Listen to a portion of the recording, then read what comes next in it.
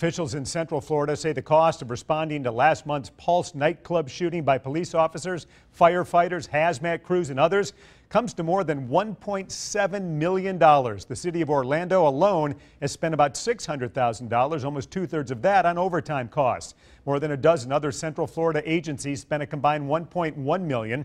The cost of the Orlando Regional Medical Center, where most victims were treated, more than $600,000. The U.S. Department of Justice has made $1 million available to help reimburse those agencies. A gunman opened fire at Pulse on June 12th, killing 49 patrons and injuring 53 people. He was killed in a shootout with police.